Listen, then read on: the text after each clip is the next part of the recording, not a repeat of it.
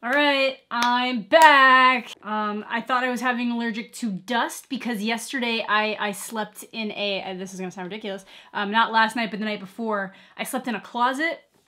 Basically, we moved to one final Airbnb before I left a day earlier than everyone else. I left yesterday, most people left today, and we were kind of doing a walkthrough of this very cool Airbnb, and then there was a mattress in a closet. It was a sizable closet.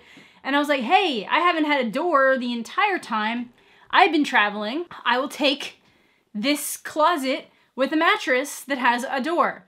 And then I woke up the next morning with like all this sinus crazy pressure, and I just kind of assumed that it was like an allergic reaction to the dust, which it could still be. Maybe it is just effervescing. That is not what that means.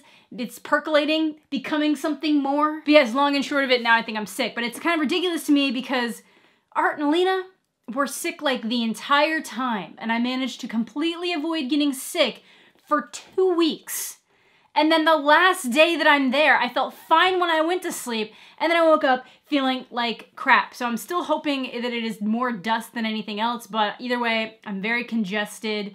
I'm not happy. I'm dealing with jet lag, so I just feel like garbage from that anyways, because it's a 3-hour time difference between Utah and here, and this video is now a day late because it should have been up on Wednesday.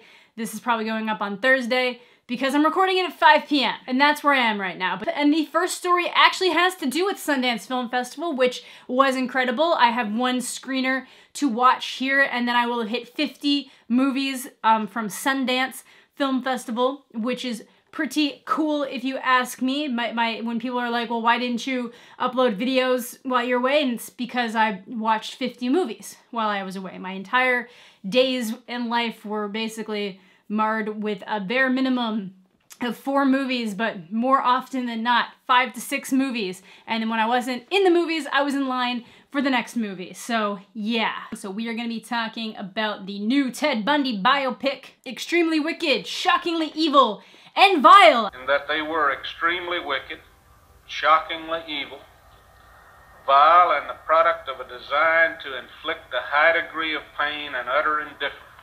And the drama surrounding it, and if you guys don't know what that is the new biopic coming out involving Ted Bundy. Now, there's been a lot of drama surrounding this, and the only people that I'm going to take seriously are the people who are just like, we shouldn't make movies about serial killers or anybody in general. It should fall under the same line of when we're talking about like school shooters and mass shooters. You know, if they've already been caught and dealt with, stop saying their names, stop giving them the infamy that they want.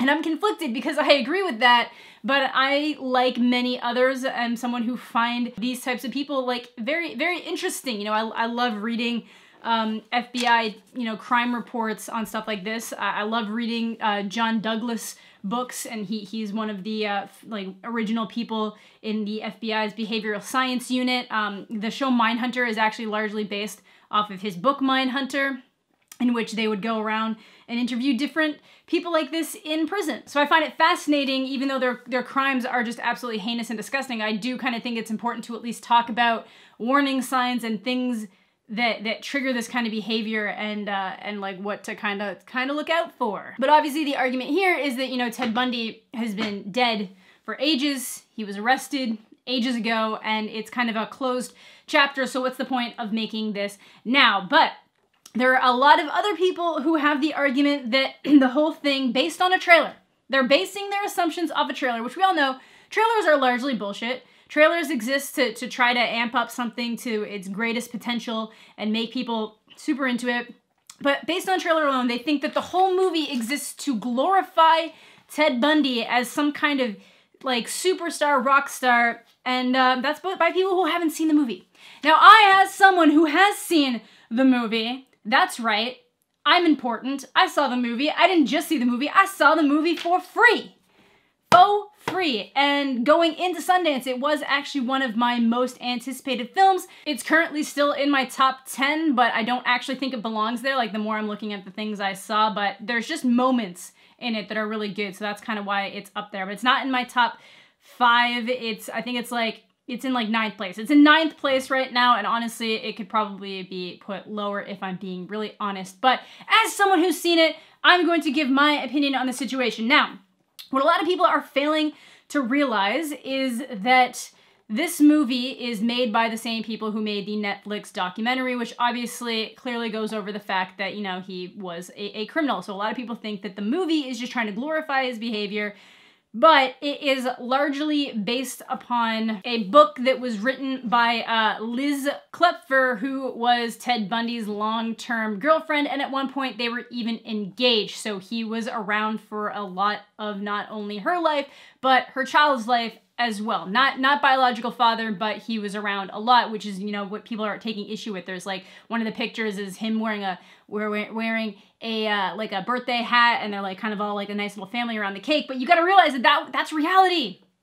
You see it in so many of these different killers that, you know, before they get caught, they do a really good job, you know, maintaining a double life. Like Bundy was rapidly declining in his behavior even before he got caught, which is things that we found out after the fact when he was kind of talking about returning to where he would like where he would leave the bodies and the things that he would do while he was there. He was definitely degrading, which is also obvious in when he escaped and went to Florida, and what he did in the sorority house just really shows that he was rapidly degrading. But you have people like the BTK killer that made it like decades. And again, a lot of this has to do with I don't want to say law enforcement incompetence, but the lack of sharing information between law enforcement agencies, and the lack of that centralized database, and the lack of technology that makes it really easy right now to be like, okay, we've got somebody who committed this crime like this, and it's like, oh look, somebody like 3 states away has something like super similar. It's not out of the question that that person might have traveled here. You know, you have that information more readily available. But anyways, because this movie is largely based on her book, a lot of it has to do with how she sees him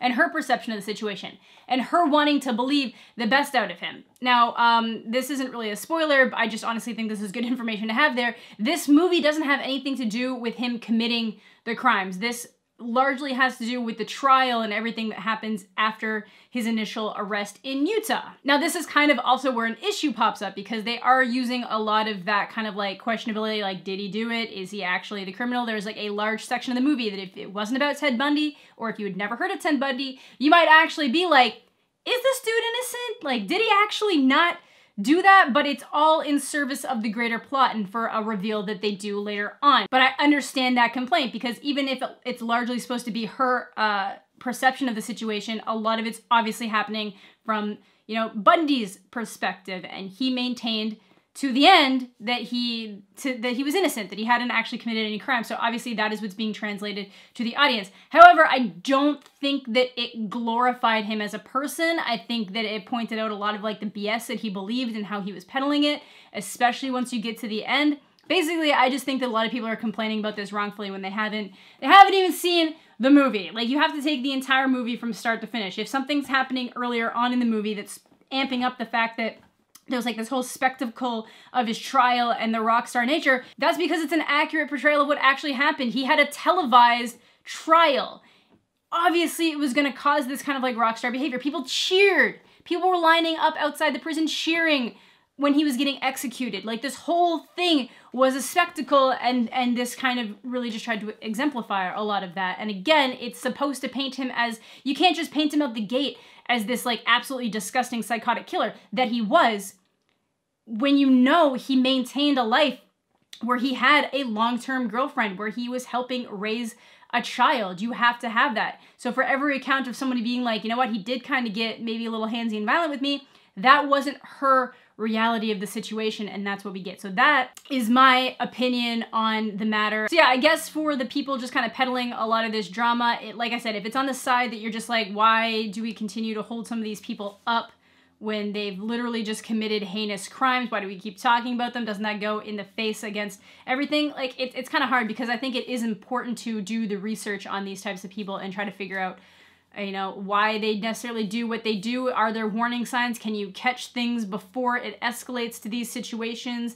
Is it a lost cause? Like, are these people just like outliers that'll never be able to change? I understand why people find it interesting, because I find it interesting, and it's a large section of a reason why I got the degrees that I ended up getting. But either way, the large part here is that I don't want anybody going into this movie thinking that this is him just very charmingly maintaining this double life throughout the movie. Like I said, the movie picks up from the trials, and what I thought the movie was gonna be was basically a little like montage earlier on in the movie, and then it, like I said, it picks up from when he gets arrested, and then you get into the entire spectacle of his trials and everything that happens there. It just really does present the information that the world had at the time. I think the movie could have been done a lot better, but that's not really what the debate here is. I'm just saying that it's not like this is an entire movie where you're gonna walk out being like, damn, they did my man Ted dirty. You're not. You're not. You're gonna walk away being like, holy shit, this dude was a monster. So anyways, that is gonna do it for today's video. Like I said, this was supposed to be a topic dump, but I think I rambled on about this one subject long enough. It's been a while since I made videos. How do you do this, guys? How do you do this? Yeah, if you happen to be at Sundance and saw this movie, let me know what you guys are thinking in the comment section down below.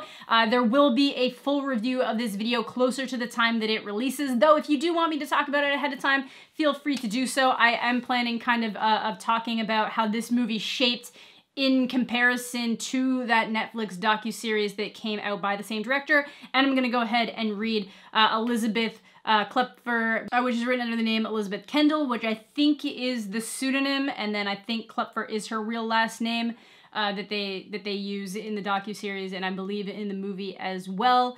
But either way, it is her story. So for a lot of people being like, this is just random directors trying to cash in on victim stories, it is largely her story. Most of what's happening here is largely shaped by her perception of him and the entire situation. So she's just making her bank out of this situation, which, you know, years of stress she endured trying to level with the fact that she was so intimate with somebody who could commit such terrible crimes, which largely makes her a victim too.